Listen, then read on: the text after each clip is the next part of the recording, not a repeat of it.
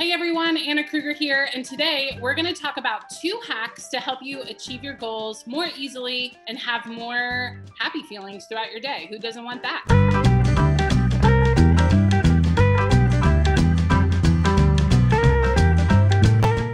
So what are the 2 tips? So number 1, we're going to use dopamine to our advantage. What's dopamine? You probably know, but in case you don't, it's a neurotransmitter or a chemical in our body that is released when we do something that we said we would do. This is why when you don't want to go to the gym in the morning and then you do, you leave feeling so glad you went, and that's because of dopamine. Dopamine helps us with our mood, which helps you feel so much happier. It also helps you with your motivation to want to keep going and continue getting things done. And it also helps us achieve our goals. The way that we're going to use dopamine in our real estate career is many of you have contact goals. If you are a real estate agent, it's probably around 15 to 20 a day. And if you are an inside sales agent, you're probably closer to 40 a day. Now, I don't know about you. As an inside sales agent, when I hear 40, that sounds a little overwhelming. So one way that we can use dopamine to our advantage to achieve 40 contacts a day is to break it down into smaller goals. If you think about it, if we say 40 contacts a day, that means we don't get any dopamine release until the end of the day when we hit 40.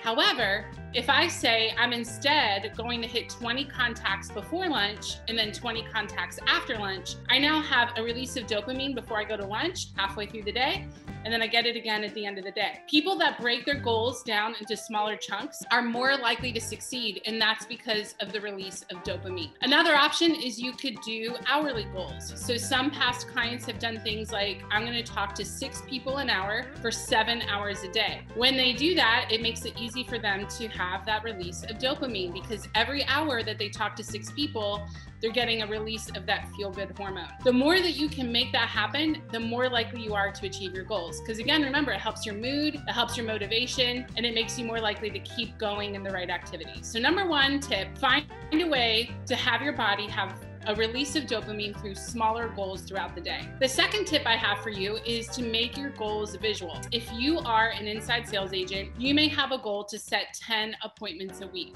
One way that you can do that is get it visual, and it doesn't have to be fancy. Right here, I just took a simple whiteboard and I wrote 10 all the way down through 1. And anytime that you set an appointment, scratch it out. And I like to write the name of the person I set the appointment with over the number. This makes it visual for you. And when you do that, you're 80% more likely to achieve your goal. We had a client once who was struggling to set 12 appointments. That was her goal. She never set more than 10. So we had her write her goals like this. She put 12 through 1 on the board. The next time I talked to her, she had set 14. She had never broken 10, which is proof that getting your goals visual will make you more likely to achieve it. So to recap, use dopamine to your advantage. Set small goals throughout the day that you can achieve, and that will help you feel better and keep going. And number 2, get your goals visual to be 80% more likely to achieve them. All right, guys, I'll see you in the next video or in class.